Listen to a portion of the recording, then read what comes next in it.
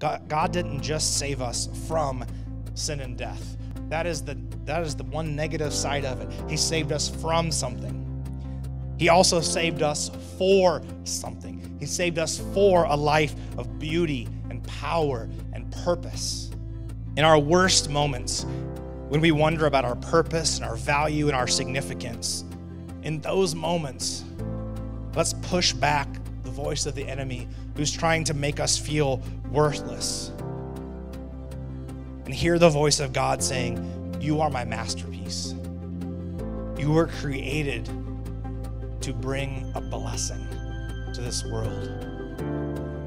You are my beloved in whom I am well pleased." Don't ever let go of that promise that you are God's masterpiece. Don't ever believe anything less about yourself. Your value has been set, past tense, has been set by your Creator, and it cannot be changed.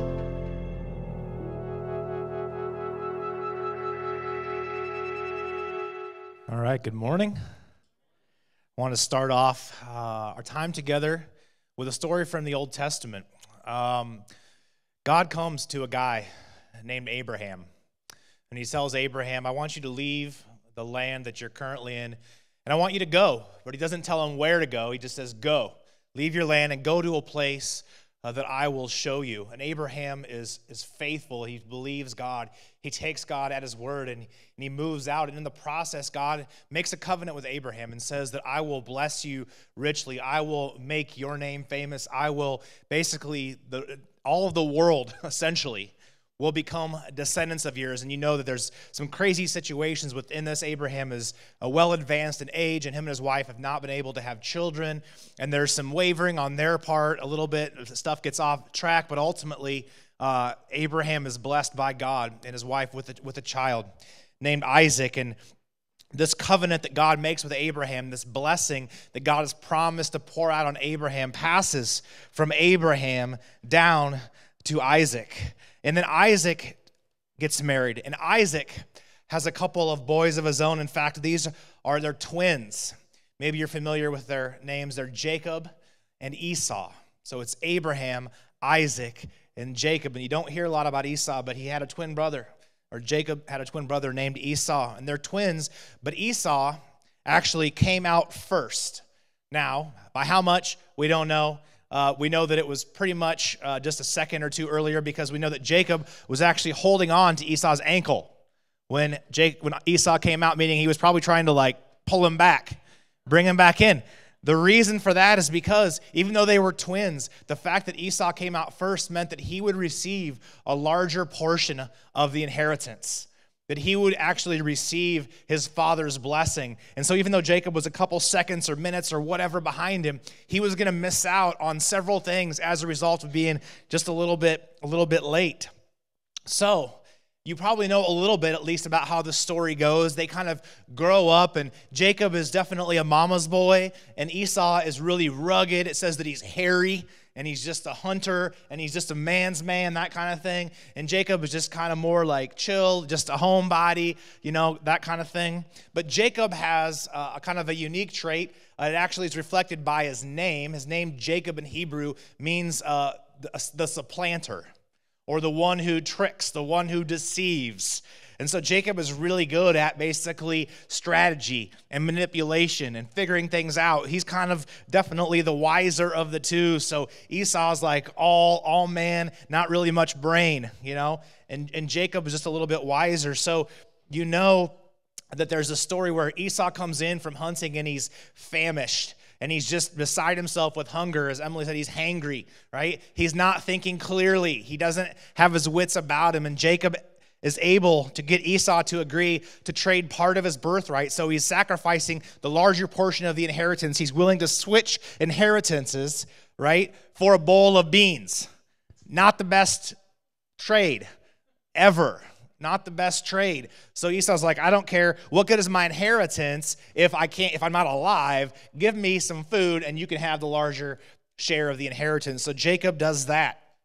Now, it goes on that on top of stealing Esau's birthright or tricking him out of the larger portion of the inheritance, Jacob also is in cahoots with his mom, who favors him heavily, to actually also steal the fatherly blessing from Esau. So he's already got the inheritance. Now he's going to take the blessing. We're going to talk about that here in a second. And he does a whole bunch of stuff to trick his father Isaac, who is at this point nearing the end of his life, and that's when the blessing would pass from father to eldest son. And Isaac, we're told, is blind. He is near death. His sensitivities are dulled. And Jacob, again, works with his mother to trick Isaac to trick Esau out of the blessing, and to get Isaac to pronounce the blessing over himself, over Jacob, instead of Esau. And this happens. Jacob wears some animal skins that are really like furry and hairy. So when his father feels him, he thinks it's Esau, which, I mean, how hairy did that dude have to be? It's like, come on, man, you know? It's like he shaves in the morning and has to shave again at night. One of those types of things. I've known some guys like that, but and he kind of even tries to alter his voice a little bit and does some different stuff, and it works. And Isaac puts his hand on Jacob's head and passes this blessing. So this is where we pick up the story. This has just happened. And it says in Genesis 27, 30 through 38, it's on the screen here. After Isaac finished blessing him, and Jacob had scarcely left his father's presence. So this has just happened. His brother Esau came in from hunting, and he too prepared some tasty food and brought it to his father. Then he said to him, "My father, please sit up and eat some of my game, so that you may give me your blessing." So Esau's done all this work to prepare to receive the blessing that's rightfully his. His father Isaac asked him, "Who are you?" "I'm your son," he answered, "your firstborn Esau." And Isaac trembled violently and said, "Who was it then that hunted game and brought it to me? I ate it just before you came, and I blessed him, and indeed he will be blessed." When Esau heard his father's words, he burst out with a loud and bitter cry and said to his father, "Bless me, me too, my father."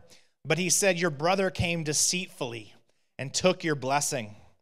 And Esau said, here you go, "Isn't he rightly named Jacob, the one who deceives, the one who supplants? This is the second time he's taken advantage of me. He took my birthright, and now he's taken my blessing." And then he asked, "Haven't you reserved any blessing for me?" And Isaac answered Esau, "I have made him lord over you, and have made all his relatives his servants, and I have sustained him with grain and new wine. So what can I possibly do for you, my son?" And Esau said to his father, "Do you only have one blessing, my father? Bless me too, my father." And then Esau wept aloud. And this is a heavy, heavy scene. So you might be wondering, what's the big deal here, though, Esau? Like, your inheritance, I get that part. But is this just like a prayer? Isn't this just a prayer over you? Why are you so upset? Why are you weeping bitterly? Why are you crying out loud? Why are you so messed up by the fact that you didn't receive this blessing? Well, in the Old Testament, the blessing that was handed down from a father to a son, especially in this line from Abraham to Isaac and Isaac to Jacob, it wasn't just some kind of perfunctory prayer. It wasn't just some sort of like going through the motions type of thing at the end of the father's life. There was a supernatural element to it. There was an actual physical, tangible, manifest blessing that was passed from father to son. And you see that reflected, right, in Esau's behavior and also even in Isaac's words where he says, "I have made him lord over you."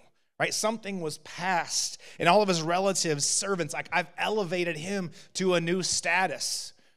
And I can't take it back now. It's that supernatural impartation. Something is passed. It's been transferred, and I can't bring it back. It's a big, big deal. God made a covenant, with Abraham, who then passes it to Isaac. Isaac blesses Jacob instead of Esau. And then we know where it goes from there, right? Jacob is blessed by God. even though he is a deceiver, a supplanter, a manipulator, a conniver, all these things, because of the power and the significance of the blessing, Jacob is blessed by God. He wrestles with him at one point, and then God changes his name from Jacob to Israel. I mean, God's chosen people, God's holy nation set apart, right, comes from this guy, Jacob.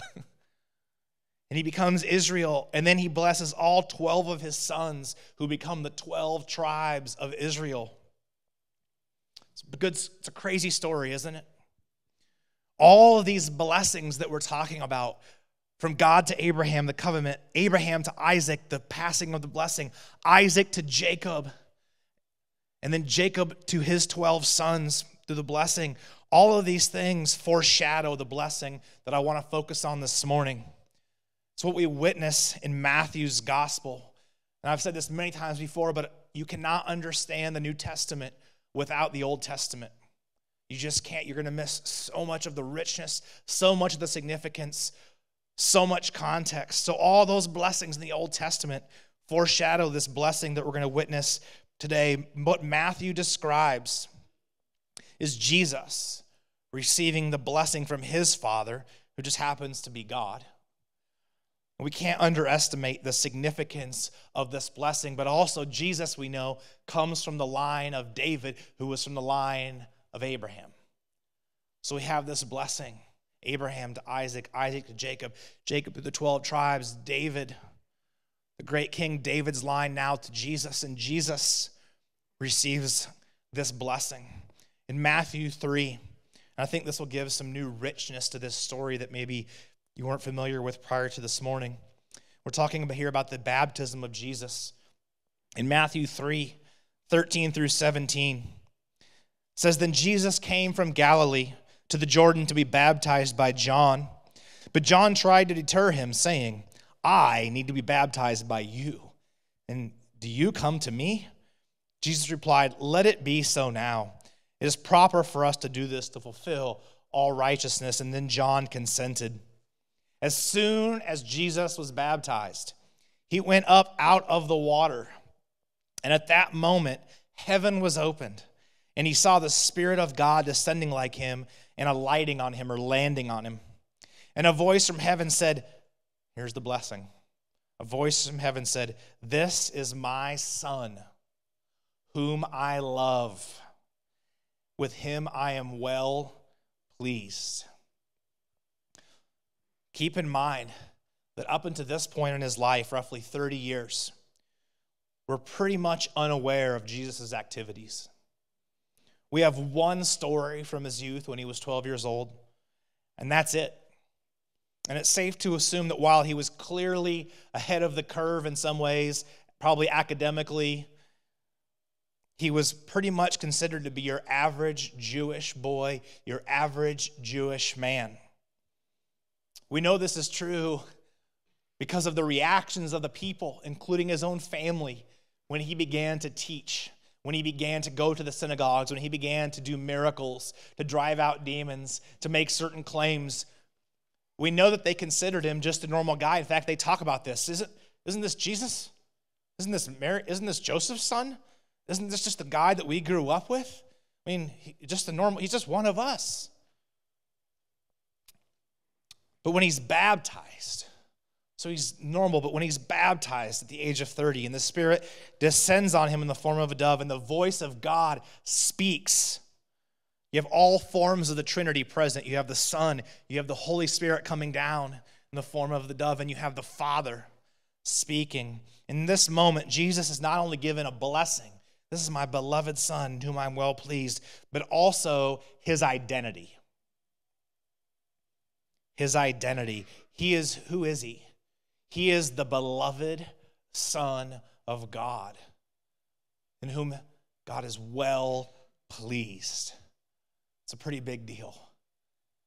He is the beloved Son of God. Let's talk for the rest of our time together this morning about the issue of identity. You know, as simple as I can say it, our identity is everything. Our identity is everything. I'm going to unpack that a lot as we go forward, but I can't stress this enough. Who we believe ourselves to be has incredible significance and impact, not only on our lives, but on the lives of those around us. Who we believe to be, who we believe ourselves to be, who we know ourselves to be. It doesn't just impact our lives, it impacts those around us, those who interact with us, our friends, our family, our coworkers. We're in the middle of this series right now called Jesus, and this is the last week of this particular section called Become Like Jesus. So when I talk about identity, I'm talking about it from this place of us becoming like Jesus. What do I mean? Jesus knew who he was. Jesus knew who he was. And if we're to become like Jesus, we must know who we are. Jesus knew who he was. And if we're to become like him, we must know who we are. If you don't know who you are, any effort you make to become like Jesus will be purely human effort. Any effort you make to become like Jesus without knowledge of your identity in Christ and who you are will be futile, will be frustrating.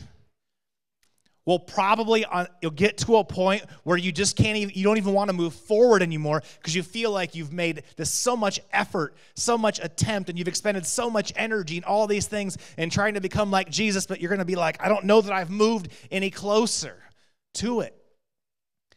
But when you know who you are and you start to understand that, which we're going to talk about again the rest of this morning, and you start to think about becoming like Jesus and you allow the Holy Spirit to do what the Holy Spirit wants to do, the frustration is definitely more minimal, way more minimal. You actually believe that you are being molded, conformed, shaped into the image and likeness of Jesus. But we live in a world right now where everyone is searching for their identity. We've talked about this so much here.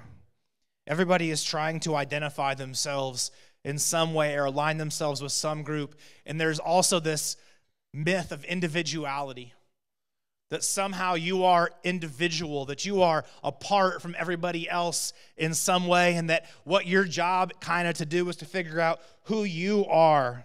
But the problem is you're trying to figure out who you are apart from all these other contexts. So you're trying to say, well, I'm going to express myself and I'm going to do X, Y, and Z in order to express myself and show my individuality and show my personality and all that stuff. But it ends up being very vacuous and very hollow and very empty. Because who you are is not something that just stands alone. You just can't isolate yourself, remove yourself from bigger contexts and expect to figure that out. We're all part of a shared humanity. And our identity is so linked together, right? We see this kind of stuff, even this myth of individuality, and I'm not trying to pick on anybody at all in any way, shape, or form. I'm just trying to explain it. And I've been, I don't want to say a victim, but I've been a participant or had this way of thinking in the past. But it's like you go out and you're like, I'm going to really show everybody how individual that I am, and so I'm going to get like a tattoo. Because I'm an individual. And you're like, well, at this point, in 2022 in the U.S., more people have tattoos than don't. So you're not really setting yourself apart in that way, shape, or form. I'm going to go and, color my hair a certain way, and I'm going to go dress a certain way. Well, you didn't just pull that out of thin air.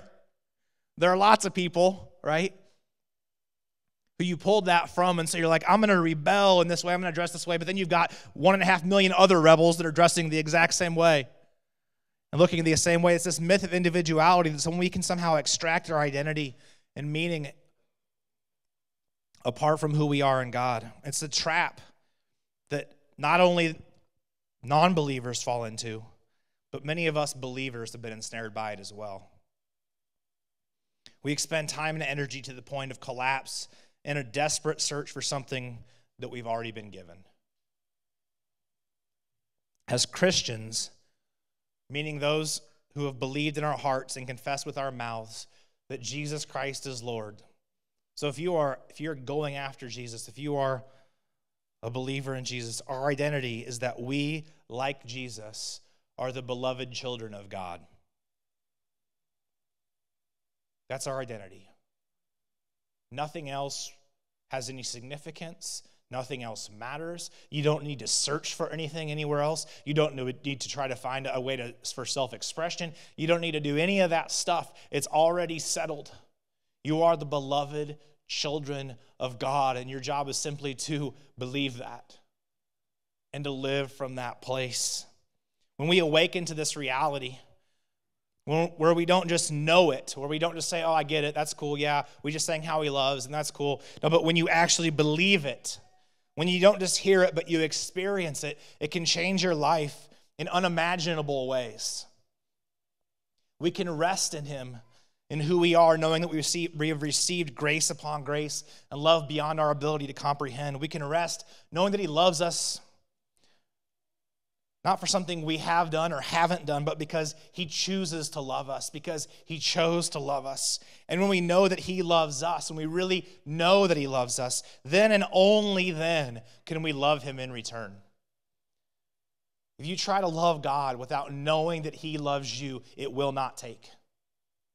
It will not take. In fact, scriptures tell us we love because he first loved us. Our capacity to love, our ability to love, only springs from the fact that he has first loved us. If we don't get that, our capacity to love, our ability to love anybody in him, all in the same thing, all linked together, it's basically impossible. You see, Jesus had done nothing up until his identity was confirmed and he received that blessing. But once this happened, man, what a shift took place in Jesus' life. John said at the end of his gospel that all the works that Jesus did could never be contained in all the world's books, which is a bit of hyperbole. But nothing for 30 years. Then the blessing, identity. Jesus receives his identity. He knows who he is. And the world's forever changed as a result. So the question for this morning is this: do you know who you are in Christ? Do you know that you are the beloved of God? Do you know that you are no longer a slave, but a son or a daughter? Do you know that you have been set free from striving to adhere to the code of the law in order to gain God's favor? Do you know who you are?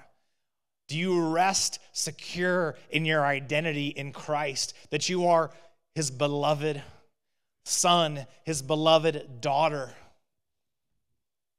That you're no longer a slave to the fear of death. You're no longer a slave to sin. You're now free in Christ. Let's get back to the issue of identity. Because of the power of identity, the enemy will seek to rob us of it and or convince us that it simply isn't true. He uses the trick so often. Let's look what happens with Jesus immediately after his baptism. He receives his identity. He receives this blessing. And immediately, Matthew 4, 1 through 11, and I'm going to read through this whole thing because I want you to notice something that I'll point out at the end. Then Jesus was led by the Spirit into the wilderness to be tempted by the devil. After fasting 40 days and 40 nights, he was hungry. The tempter came to him and said, "If you are the Son of God, tell these stones to become bread." Jesus answered, "It is written, man shall not live on bread alone, but on every word that comes from the mouth of God." Then the devil took him to the holy city and had him stand on the highest point of the temple.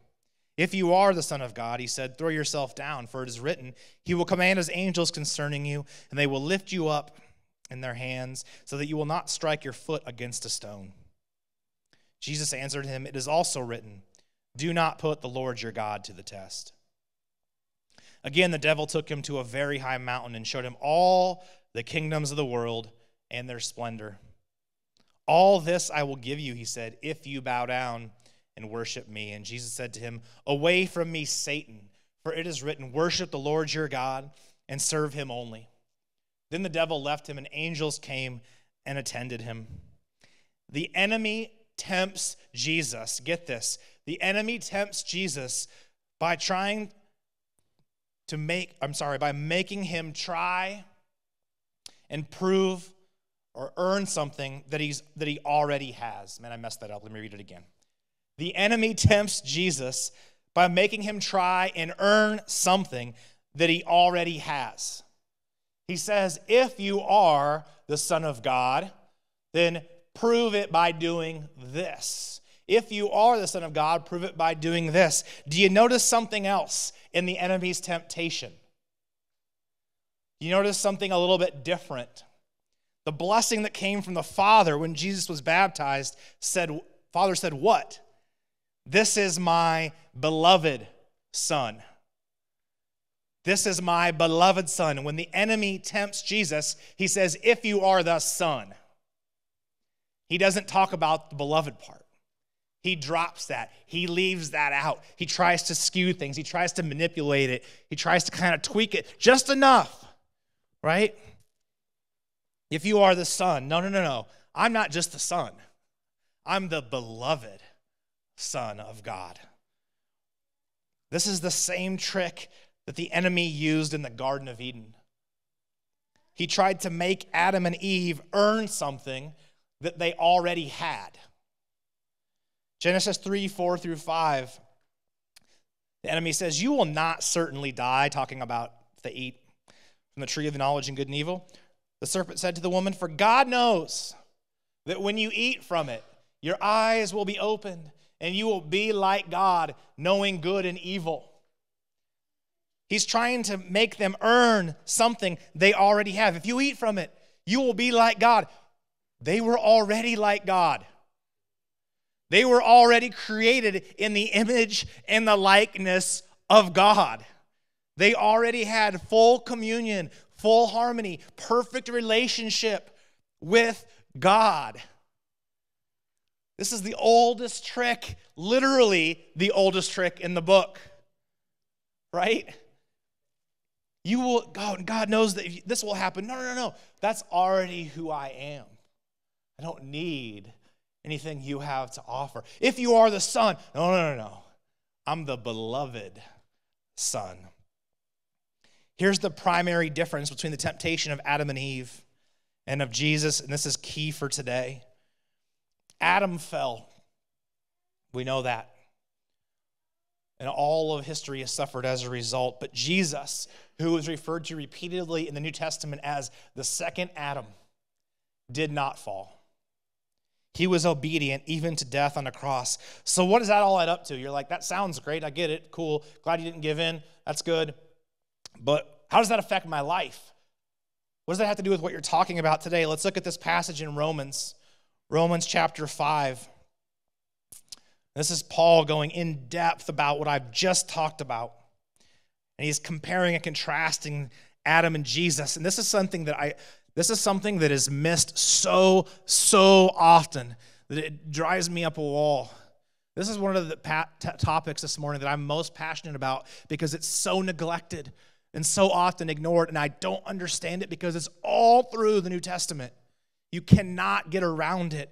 And this passage is so huge, and I think so many Christians have struggled and strained and just been discouraged for so much of their Christian lives, like so many people. So many of you may be here this morning. Man, you have good hearts. You want to follow Jesus. Like you're sitting there like, I know that he died for me. I know that like he's the way, the truth, and the life, that no man comes to the Father. I know that his way is the best way, and I've been trying. But you feel like you haven't made progress, or you feel like you've been bogged down, or you just feel terrible because no one's told you who you are. You've been sold a bill of goods by the enemy who is unfortunately, and I say this with as much humility as I can muster, but like unfortunately who's worked through the church to spread lies and doctrines of demons.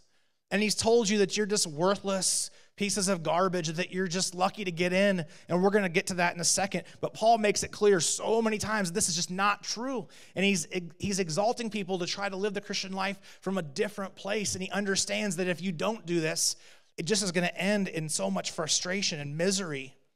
And he talks about this in Romans, which is like his magnum opus. He says, therefore, verses 12-17 in chapter 5, therefore, just as sin entered the world through one man, so he's talking about Adam, and death through sin, and in this way, death came to all people because all sinned. So we're like, yes, Adam was the father of the world, and he sinned, and sin entered the world, and now we were all subject and slaves to sin.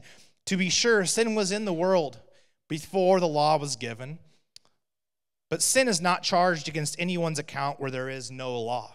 Nevertheless, death reigned from the time of Adam to the time of Moses, even over those who didn't sin by breaking a command, as did Adam, who is the pattern of one to come, referring to Jesus. Now, this is where it gets so good. But the gift, he's talking about Jesus, the gift of Jesus not giving into temptation and dying for us in the resurrection, but the gift is not like the trespass.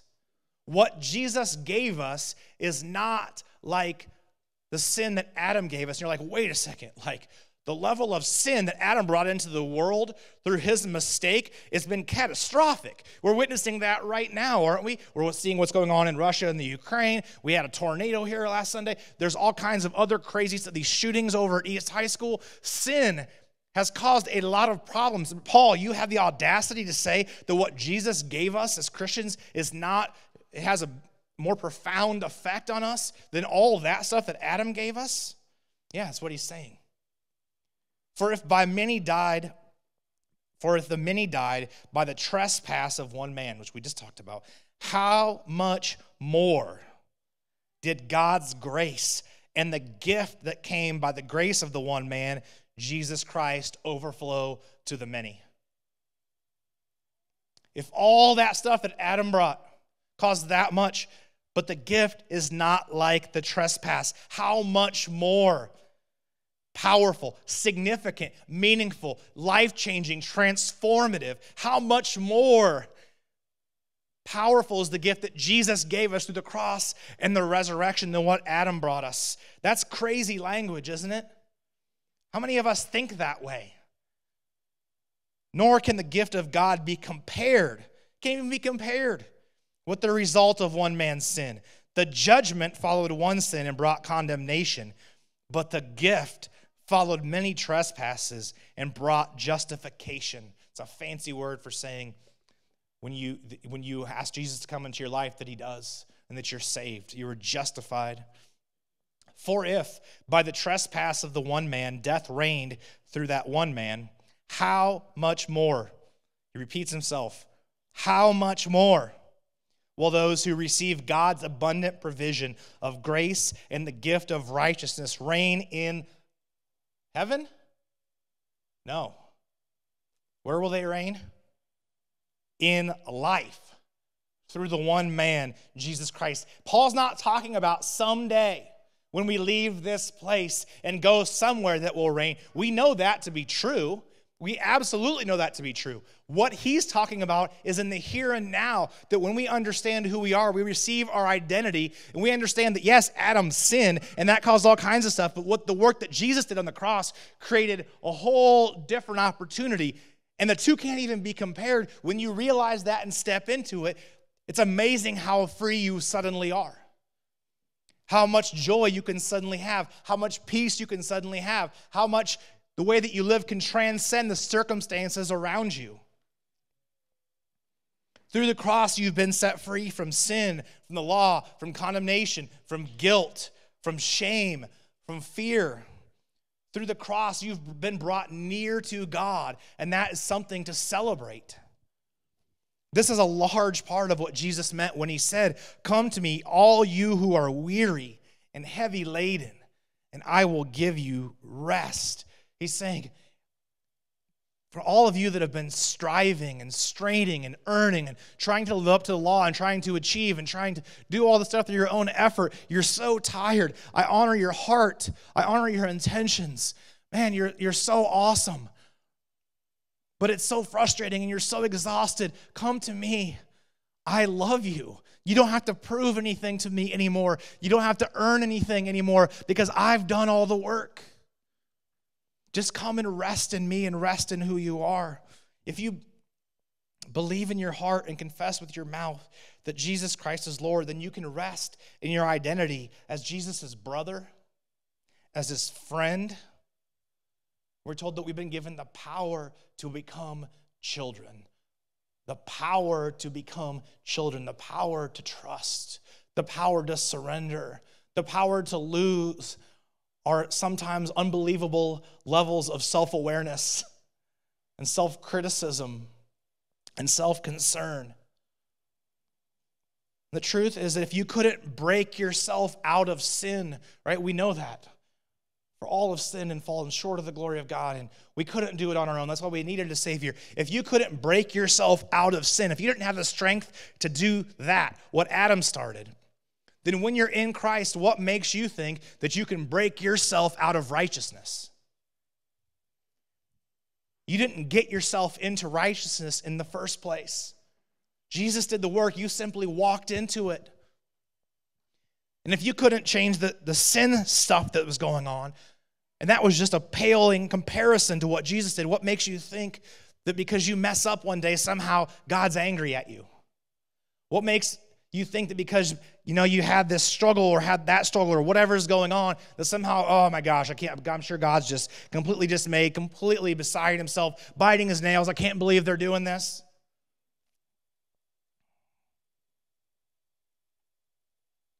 Can't break yourself out of righteousness. You are the righteousness of God in Christ Jesus. The Apostle Paul actually says it in a very interesting and unique way. He says that we are God's masterpiece. And he's not talking about us corporately, although he is. He's talking about us also individually. Individually, you are God's masterpiece. Here are some synonyms for masterpiece: showpiece, blockbuster. Whichever one you feel like applies to you the most, just take that one. Blockbuster. You are God's blockbuster. You are God's gem. You are his jewel. You are his prize. You are his treasure. I like this one for myself. You are his tour de force. I don't know, just me maybe. You are his magnum opus. You are his finest work. How often, when you wake up in the morning, is the first thought that goes through your head, Lord, I just thank you that I am your masterpiece. I thank you that I am your blockbuster. I thank you that I am your treasure, that I am your tour de force. I thank you that I am your finest work. And today, I know that I don't have to prove that to you. I can rest in my identity, but because I am your gem, because I am your jewel, I know who I am, and I'm going to go and just live like that. How often do you feel that way? How often does that thought come to your mind? Lots of us are incredibly good at a lot of internal negative self-talk, right? There's constant negativity in a lot of situations coming, but how often do you think this? That's what Paul's talking about when he says to be transformed by the renewing of your mind. Some of you think that I'm just terrible. No, you're not. That's a lie of the enemy. Are you maybe living into everything that you should right now? Maybe not. But maybe a lot of it's because of this right here. Maybe if this is correct, maybe no one's ever told you, hey, and you are God's blockbuster. You are his masterpiece. You are his finest work. Quit trying to earn it and just settle in. God created all of nature, and I'm a huge nature nerd, right? I love any documentary on nature stuff. The old school Planet Earth, remember those? And Blue Planet and anything. I mean, I watch that stuff endlessly. And nature is incredible. The mountains and the seas and the forests and all these different creatures and all of the stuff, the stars, the galaxies, the universe, all these things. Think about all that in scope, and think about in the midst of all of that beauty, all of that astounding creation, that we are his masterpieces. She's his masterpiece. It's true. But here's the truth. One truth for this morning that maybe will help you just in the midst of this. Masterpieces aren't created overnight, right? If you think about the Sistine Chapel, think about the Mona Lisa, Think about the statue of Rocky. 2 weeks in a row with a random Rocky reference that wasn't in my notes. I don't know. You think about those things, right? They're not created overnight. And it's no different with us. So the Greek word that Paul uses for masterpiece, when he says we're God's masterpieces, the Greek word that he uses is actually poema. Poema. Right? You are God's poem. He is writing you. It's not an overnight thing. We were created, past tense, but the Bible says we are continually in the process of being created. He's still writing your story. Your story is not written yet. You are his masterpiece, and it's going to take some time. You are his poem, and he takes great care to get every line right. God works on us this way because we're his beloved children. We're the work of his hands. We're his creation that he loves passionately, that he loves intimately, that he considered us, remember I talked about this last week, that he considered us worth spending eternity in heaven with. And if God loves what he created, shouldn't we do the same? If God loves what he created, shouldn't we do the same? If it's true that the value of something is measured by what someone will pay for it, then many of us may need to rethink our worth this morning. If it's true that the value of something is measured by what someone will pay for it, then many of us may need to rethink our worth this morning. When you have a revelation of who you are, that you're his masterpiece, that you're a beloved son or daughter of the Most High God, suddenly your mind is renewed. You see everything in a different light. You start operating from a place of love instead of performing in order to get love. You start talking to God differently during your prayer times. You don't feel shame anymore as you come to him. You approach the throne of grace with boldness and confidence. You ask for big things without second-guessing yourself or worrying about your motivation, because you're probably not even that great of a judge of it anyway. So you just go before him and go, I'm a beloved son or daughter. You consider me worth the price of your son, and you wanted to spend eternity in heaven with me. Man, that's amazing. So if that's true, I'm going to ask for big stuff, and I'm not going to worry about my motivation or whatever it is. I don't know. You decide that. You know it better than me anyway, so I'm going to come to you because I'm not afraid to ask. How many of you, when you had little kids, were they afraid to ask you for stuff? Like you get them a brand new thing, like Christmas comes, right? And they get like everything on their list. And then literally 3 days later, they're like, can I get this? Like, you just got that stuff. And you're like, that's not great to give them everything they want. Don't get me wrong. But the point is, there's a beautiful relationship there, that there's no fear in how they approach you. Why? Because they know they're loved. Because they know that the worst thing that's going to happen is you're going to be like, let's not do that now, right? But you start asking for big things. You pray for his kingdom to come here and now in radical ways in the lives of those around you and in the lives of people in this city in general. You read that you're receiving a kingdom that cannot be shaken, a holy inheritance, and you ask him if you might be able to make a withdrawal on that account right now. I know that you have a great place for us, that you've prepared for us in heaven, but I'd like to see heaven come to earth in the here and the now. So I'm going to pray for this, and I'm going to pray for that, and I'm going to boldly go before the throne, and I'm just going to act like I'm a son, like I'm a beloved son, I'm a beloved daughter. I know who I am, and I have no fear of approaching my Father. When you do that stuff, just let me make it clear that God isn't offended by this request at all. In fact, he basically tells us that he wants us to ask this way. Luke 12 tells us that it's the Father's good pleasure, his joy, to give us the kingdom. And he's not talking again there at all. If you read it in context, he's not talking about some once and for all place in heaven, although he's also giving us that. He's talking about in the here and now.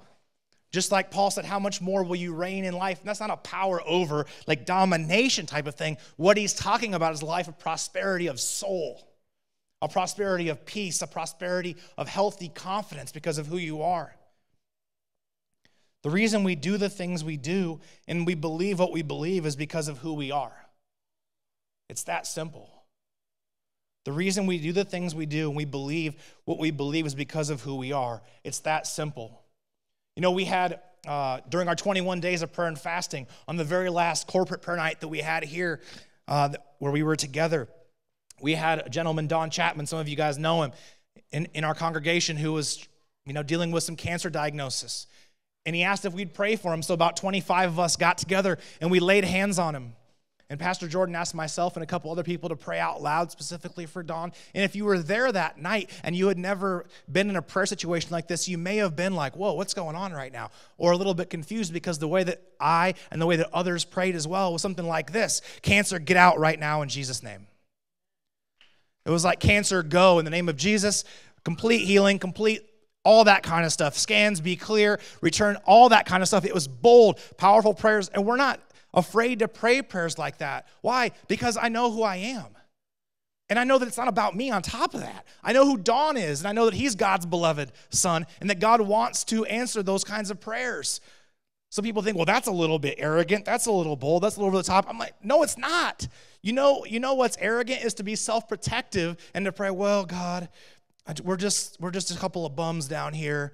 We're just a couple of, we're trying, but we're not all that good. So if you could just throw us a bone. That's not knowing who you are. That's not consistent with the entire New Testament. What that's doing is self-protection in case Don isn't healed. That's more about you. But when you know who you are and when you're not afraid of that because you're not worried about how you're going to look, because you're like, I already know who I am and I know what God's will is and I know what his heart is, you can be bold. And that's how we try to approach all that stuff. It's that simple. We didn't make ourselves like this. And that's the key. If we did, then we'd be arrogant. But Ephesians makes it clear, right, that we were once in darkness and we were slaves, right? But it's by grace we've been saved, right?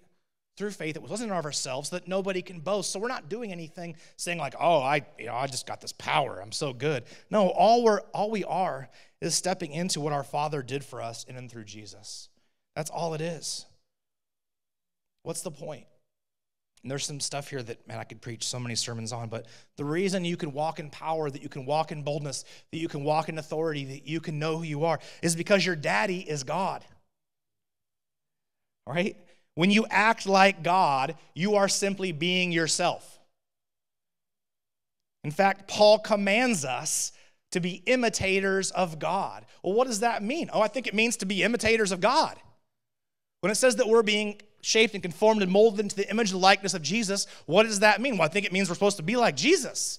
Well, what did Jesus do? We're going to get to that in the next part of this series. But it's not something you're doing out of your own. You're just like, this is who my daddy is. I know who my daddy is. And he's got a lot of power and a lot of authority. And he's the, owner of 1,000 cattle on 1,000 hills. And he's got plenty of power and plenty of blessing to go around. He's not like Isaac where he blesses one and it runs out. No, there's sufficiency and then some. There's no lack. So when we expect to bring this back around, when we expect people to be healed, for example, I'm just using that as an example because it's fresh in my mind still. When we move in power and boldness and confidence and people say, what are you doing? I'm just acting like my daddy. Just acting like my brother Jesus. Because when I looked at how he prayed for people, he didn't even really pray for them. He was just like, be healed. Demon, get out. It says he commanded the demons out with just a word. Right? Well, I'm just trying to emulate him. But we've made all these different sort of contingencies and stuff instead of just going after it. But when we do that, when we pray in power and boldness and confidence and we say we know who we are, it doesn't go over well with some people. Well, we don't want to build ourselves up too big. I'm just a sinner saved by grace. I'm just lucky to get in. That's what I am, just lucky to get in. Well, that's a weird way to act and to think when Paul says that we're God's masterpiece. That's a weird thing to do. That's actually not the gospel. It sounds good to human ears, but it's actually not the gospel. Well, that sounds good, but I'm only human. Well, actually, 1 Corinthians 2:16 says that you're not only human, that you're not just human. There's no such thing. We have the mind of Christ, Paul says. We have the mind of Christ. You're not just human. You were never really just human, but if you were ever just human, it was before you were saved. But once you're saved, you're justified, and now you're in process. You're God's poem, you're his masterpiece, and you've been given the mind of Christ. You have not been given a spirit of fear or of, timidity or lack of confidence, but of power, of love, and of sound mind. Guys, this stuff is so huge, I can't even stress it. I mean, there's just no way to communicate how big this is.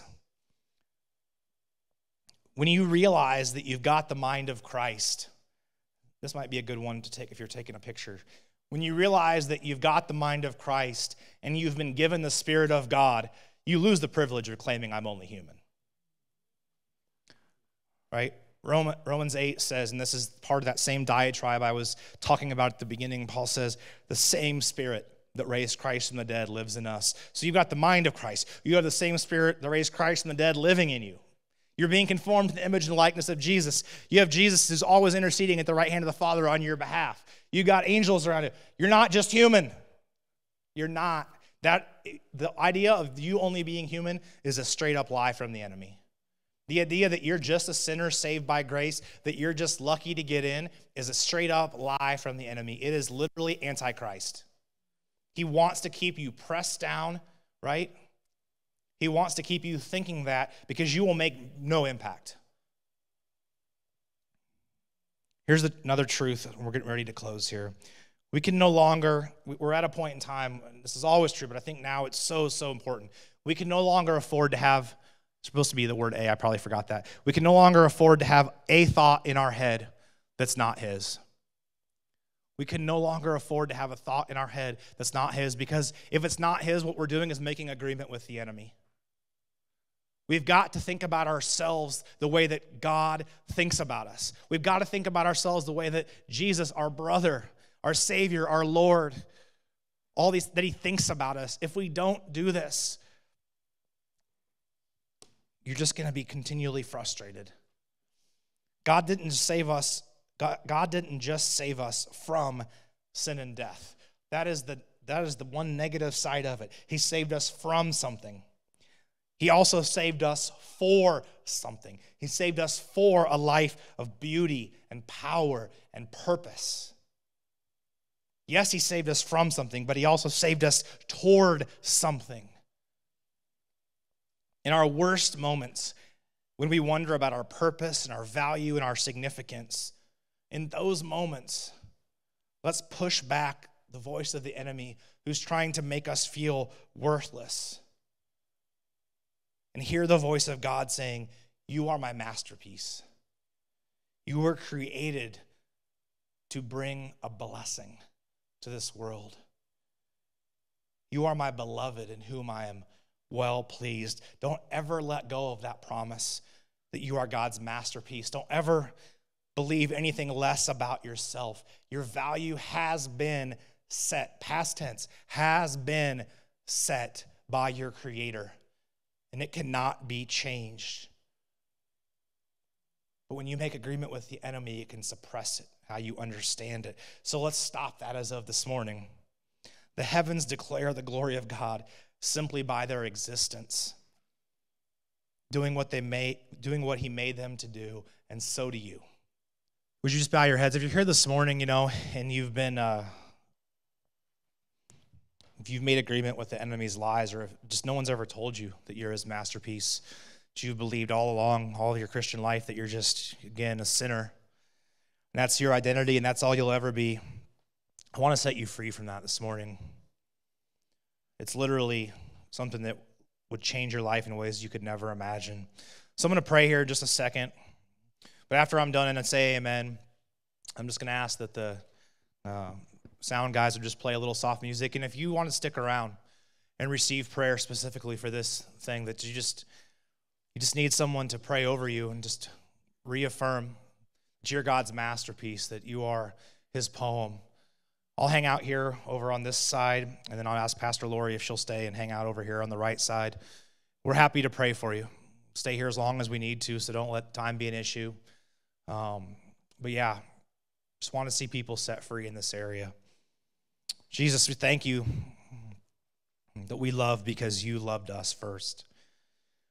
I just pray for anyone here this morning that's in need of an overhaul, that's in need of a switch in their mindset as to their identity, that they would be set free this morning, that they would receive that they would not be shy about coming down and receiving prayer, that they would not let another day go by where they just think constantly about how bad they are, but that they would receive an impartation this morning.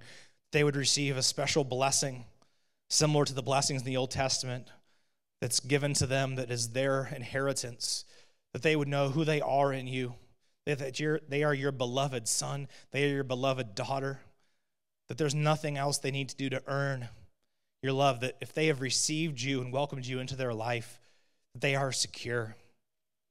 Jesus, we just invite you now. You're already here, but Holy Spirit, just move in power. It's in Jesus' name that we pray. Amen.